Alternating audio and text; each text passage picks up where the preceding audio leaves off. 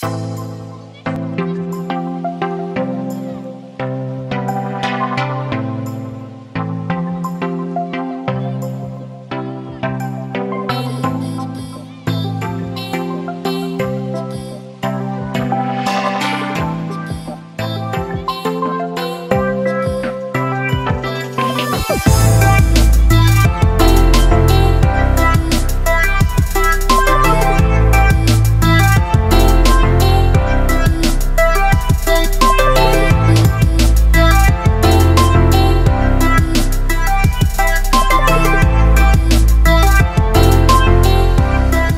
morning, I woke up at 4 a.m. in preparation for my road trip from Nairobi to Nanyuki, where I would be speaking to 130 young men and women from various parts of Kenya. We have just arrived in Nanyuki, which is a 3.5-hour drive from Nairobi.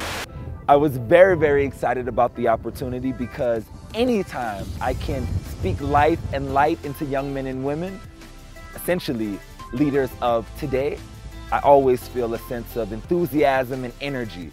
Indeed, motivational speaking and working with young people is my calling.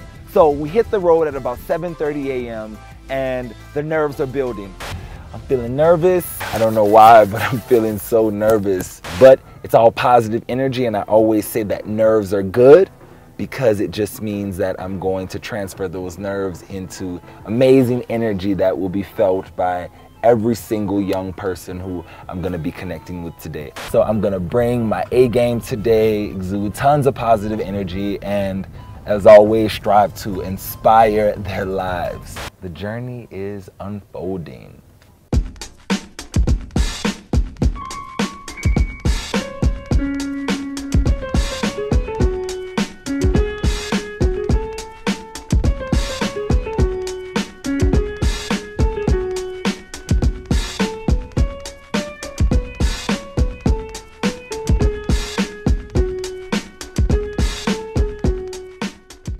Here I am, ladies and gentlemen, in Nanyuki, preparing to speak to a group of 130 enthusiastic young leaders who are a part of the Kenyatta Trust program from all parts of the country. I'm about to step in to deliver a high-energy presentation on leadership and how to maximize their journeys and their gifts. Let's do it. So I entered the room to screams and cheers and applause, with all of them cheering me on, which gave me that energy, that psych that I needed to go in and wow them.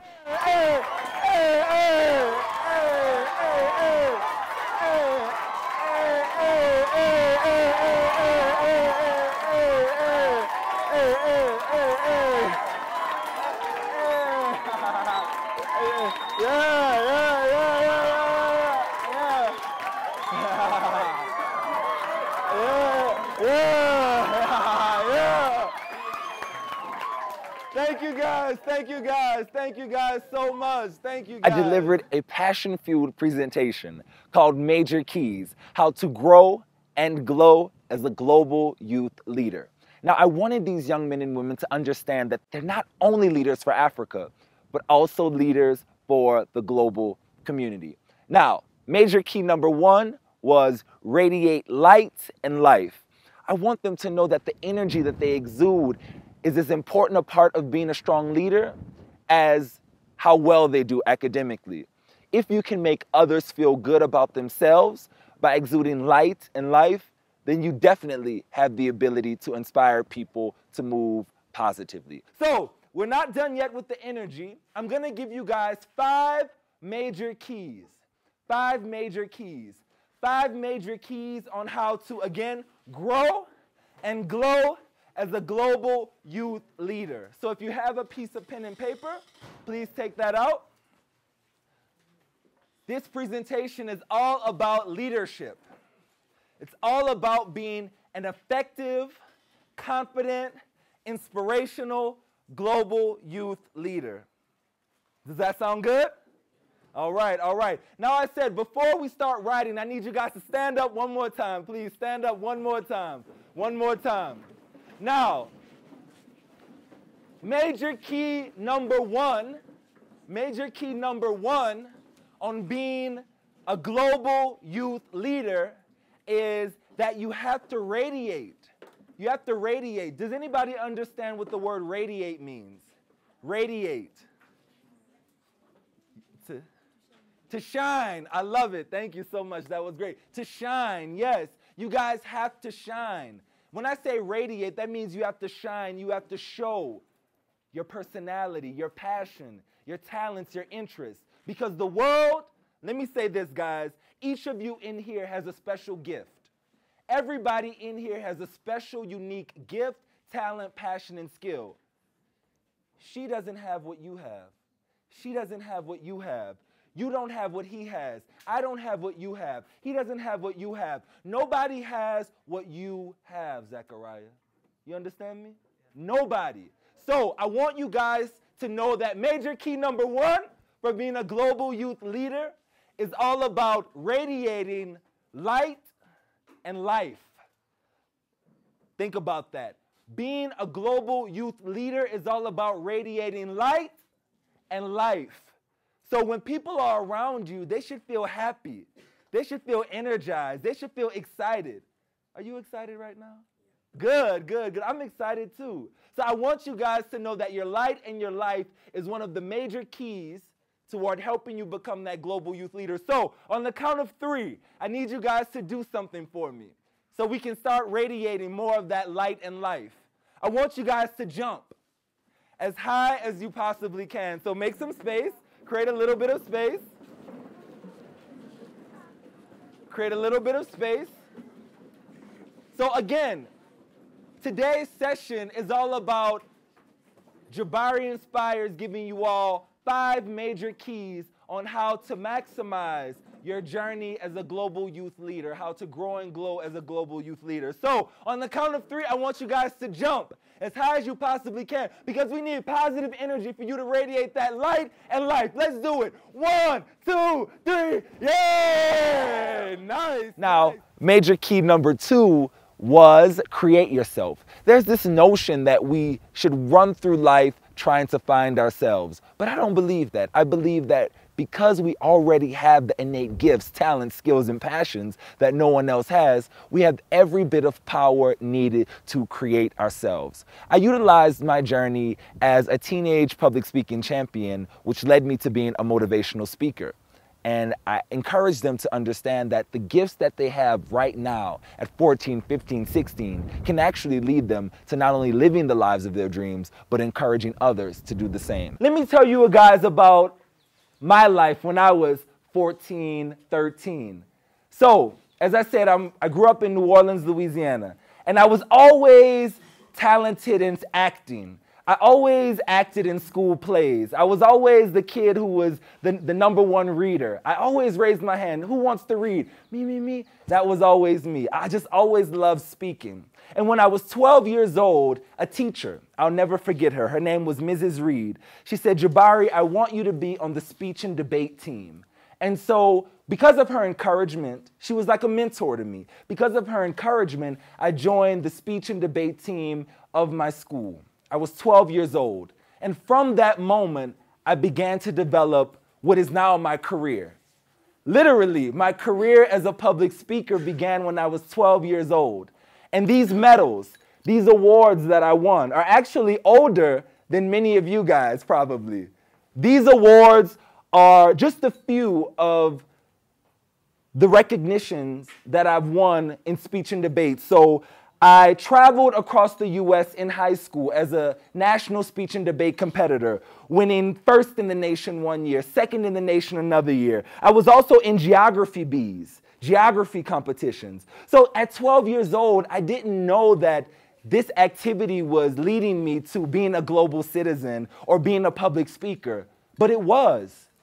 These medals began the journey of me being JABARI Inspires. So when I say that your destiny is already taking shape right now, I mean that. So that's what I mean when I say creating yourself, having a very clear picture of who you want to be. And from this moment, at the age of 12 years old, I had an idea of who I wanted to be. So right now, I want you guys to think to yourself. Let's ask ourselves a question. Who do I want to be? Say it with me. Who do I want to be? Who Who do I want to be? Now take a moment to write that down. Answer that question. I want to give you guys a few minutes to answer that question. Who do you want to be? It's so important to write this stuff down. I always say if it's not on paper, it's not real. So you have to write down your dreams, your goals, and your vision for yourself. Have you written it down? Kelvin? I like your shirt. It's a nice shirt, yeah. Who do I want to be? And who do I want to be is not always about career. I want to be a good person. I want to be a leader. I want to be a role model. You don't have to limit who you want to be to doctor, lawyer, engineer. I want to be a world traveler. You can be whatever you want to be. There are no limitations. That's why I asked you guys to jump, because I want you to know that the sky is the floor. Your dreams are so high. Your goals, your ambitions, and your trajectories are so high. Fatma, you believe that? Yes, great, great. Who has already written down who they want to be? Have you? Your mother? You have? Can you stand up? Stand up for me. Tell us who you want to be. You want to be a lawyer. You want to be a lawyer. Tell me, what do you have to do to become that lawyer? I will work with all my heart and contribute peace in all of our nations. I will not accept some corruptions. I will work free and fair. And you promise to be that person. You promise to be that person. Do you promise to be that person? Yeah. Okay. All right. Give me a pound, man. Congratulations. Yeah. He has an idea about who he wants to be. Who he wants to be. Hi. How are you? No, you. Can you stand up, please? Stand up. What's your name? Sylvia. Sylvia, who do you want to be? You want to be a doctor. Why do you want to be a doctor? I want to help save lives. You want to help save lives. That's great. That's great. What do you think you have to do to be that doctor that saves lives? I want to work hard, work with all my heart, and consider it. To be considerate, work hard, and work with all your heart. Thank you so much, Sylvia. Let's give her a round of applause. One more. How about you? How about you? Tell me your name and... What is it? Sadama. Sadam. Okay. And I want to become a resource person to my country and global. So I will just want to work hard and also perfect it. I like that. You said you want to be a resourceful person to your country and globally. I like that. Thank you so much. Thank you so much. So, you know, sometimes you won't know exactly what you want to do, but you will know the type of person you want to become. I like what you said because it's not necessarily aligned with one career path. You could do many things as a resourceful person to your country and globally. So I want you guys to think about the type of impact you want to have on the world, and that's how you create yourself.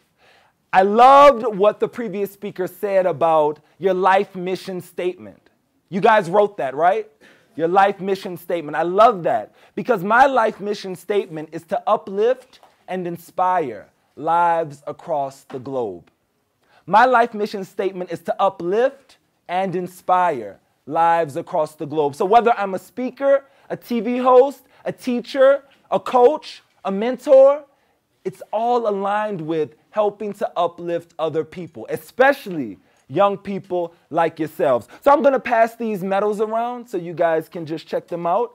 This is the part of my journey where I began creating myself. So I want you guys to know that exactly the person who you want to be is who you will be and who you can be, right?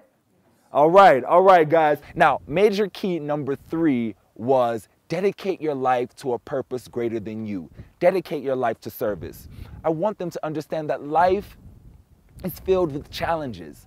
No one, no matter how successful they appear to be, is exempt from challenges. And I shared insights from my journey as an entrepreneur and a global citizen and how I've been challenged. Yet because my journey is dedicated to uplifting others, I always stay the course because I know that I'm on a mission that is much bigger than myself.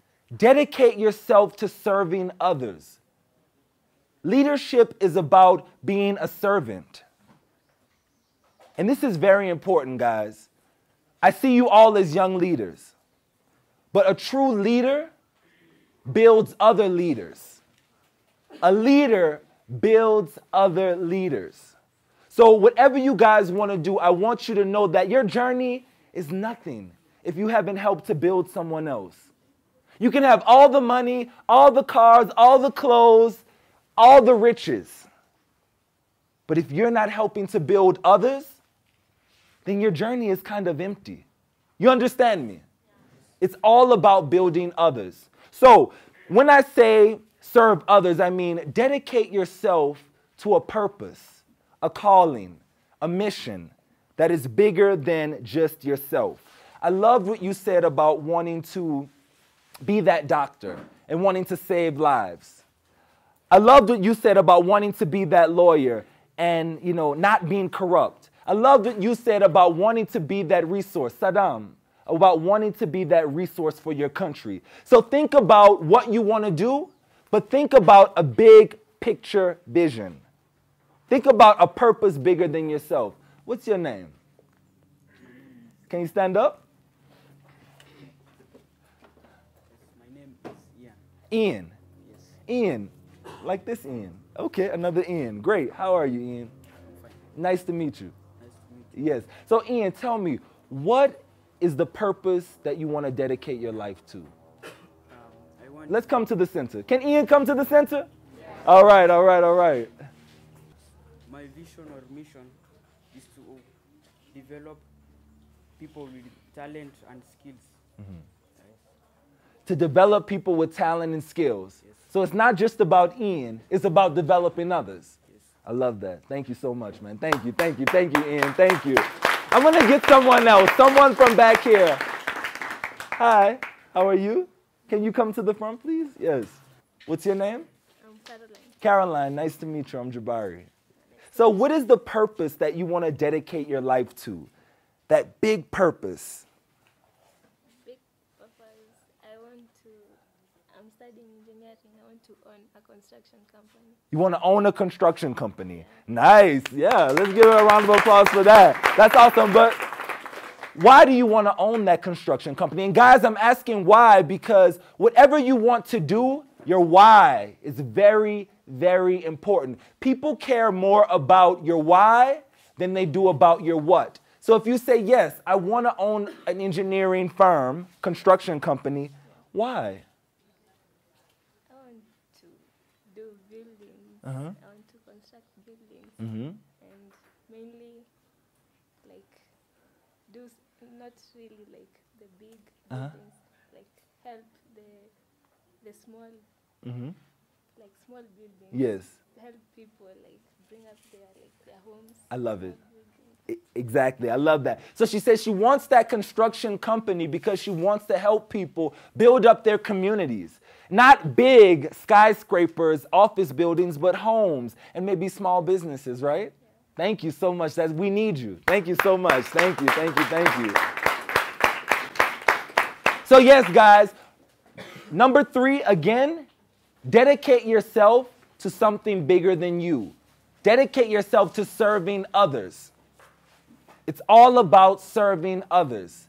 This morning, I woke up at 4 a.m. to drive from Nairobi to Nanyuki to be with you all because this is my passion. This is my calling. This is my purpose. It's all about uplifting you guys, serving you guys. And you know why I say that's so important? Because when you're trying to make your dreams a reality, as Jacob said, this world is hard. Life is challenging. There are so many challenges that you are going to face. Let me tell you guys, even though I have this TV show, even though I traveled the world speaking to youth, I have challenges that you wouldn't imagine. Some days I feel really, really tired. because of my schedule. Some days I feel like I'm not making enough money for all the work that I'm doing. Some days I even think about quitting. But you know what? I'm always reminded that I should not quit. I should not quit, guys, because I might fall.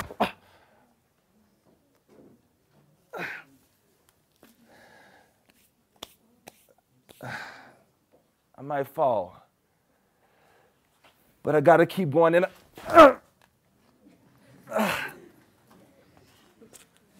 might fall a second time. You might get dirty. But you have to keep going. And what motivates me to keep going is knowing that I'm dedicating my journey. I'm dedicating my life to a bigger mission, a bigger purpose. I'm dedicating my life to you guys to help you see that if Jabari Smith can do it, then Kugan Ochieng can do it, then Kahindi Isao can do it, then Peter Joroge can do it. You guys can do it, okay? Yeah. You can do it wherever you want to do it. I came all the way from the US and I'm living out a major part of my dream in Kenya. So you can take your dream wherever you want to take it across the world. You hear me? Wherever you want to take it across the world. So I want to encourage you guys, don't quit. Say it with me. Don't quit. Don't quit. Don't quit. Don't quit. I want you guys to dedicate your lives to that purpose bigger than you, because that will keep you motivated. And that will ensure that despite the challenges, Amos, you won't quit. You understand me? Guys, don't quit, okay? All right, all right, all right. Major key number 4 was get it done. Let me repeat that. Get it done. Now, I stress get it done by using a quote from President Barack Obama in which he states that done is better than perfect. I think it's so easy for us to be very hard on ourselves when it comes to our work, which often paralyzes us. And I say this because I speak from a very personal perspective. But by encouraging the young men and women that I spoke to understand that by getting what they plan to achieve done, they are in a much better position than if they allow perfection to hold them back. So I want them to move with the dreams, goals, plans, and visions that they have for themselves. Because honestly, perfection doesn't exist. It will never be perfect. The time will never be perfect. What we have is right now, and right now is time to get it done. Done is better than perfect. Done is better than perfect. Sometimes we get caught up in wanting to be perfect. We think, oh, our essay is not good enough for school. Oh, my clothes aren't fashionable enough. Oh, I'm not smart enough to do this or go there. No, get it done. You have all the tools you need to get it done. And I say that because I don't want you guys to get stuck. I promote dream catching. You guys have big dreams, right? I promote dream catching. I don't want you guys to get stuck in the chase. I want you guys to catch those dreams, all right? Don't get stuck in the chase, chasing the dream forever, just chasing it, chasing it, chasing it. You end up going in circles. I want you to catch it and hold it and own it, okay? Yes. Zechariah, you feel me? All right, good, good. So I want to separate you guys into teams.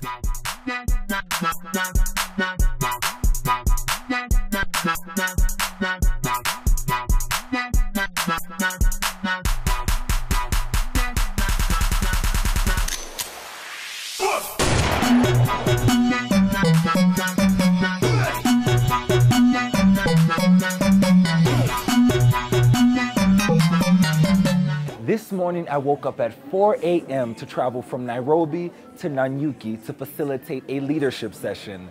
Major keys, how to grow and glow as a global youth leader for 130 dynamic young men and women who are a part of the Kenyatta Trust program. They come from all parts of Kenya, and right now they are engaged in a very interesting leadership activity which has been facilitated across the globe from kindergartners to CEOs on how to maximize critical thinking, entrepreneurial thinking, as well as problem solving, communication, and teamwork skills. It's called none other than the infamous spaghetti tower. So with 15 pieces of raw spaghetti, 5 pieces of tape, 1 marshmallow, and a piece of string, they are to erect the tallest, most sturdy spaghetti tower possible. As you can see, they're quite engaged, attempting to figure out how to best construct this tower. I'm going to be actually looking at the teams to see what planning mechanics they've utilized to come up with the best spaghetti tower possible. So these young men and women are so dynamic, they're so intelligent, and they're really into this activity, and I cannot wait to see which team emerges as the victor.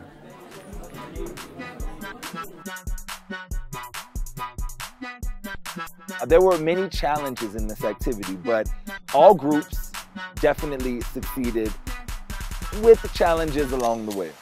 Hey, my name is Levis Muga. I was in group 3, and while we were making the tower, we faced some challenges. For example, making the foundation stable was a problem because the spaghettis they are thin and they are weak. They broke, and you went to use another one, then the work becomes hard. My name is Kugan Ochieng. I was in group 4, and the main challenge that we faced as a group was listening problem. Found that someone had an idea and another person had a different opinion.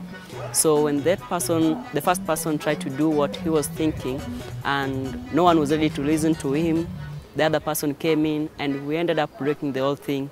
So what I can tell is that we should give an ear to everyone. Let's give some time to everyone so that they express themselves. Everyone's opinion counts. My name is Lisa.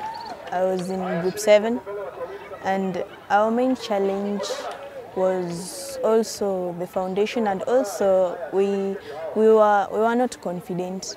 We were working, our hands were sweaty, the tapes were not working, everything was just going wrong. And the spaghetti were just shaky. They can't stand up on their own. And so we gave up. We gave up, and at the end of it all, we ended up eating all of the supplies we were given. And in life, never give up, because you may never know, things may work out. For us, we gave up, but it's not supposed to be applied. So in life, we should never give up. The situation will never be perfect. Actually, perfect doesn't exist. So I wanted them to know that get it done and get it done now. And number 5, last but not least, was speak to inspire. I wanted them to understand that their voices are tools to not only motivate themselves, but also motivate others.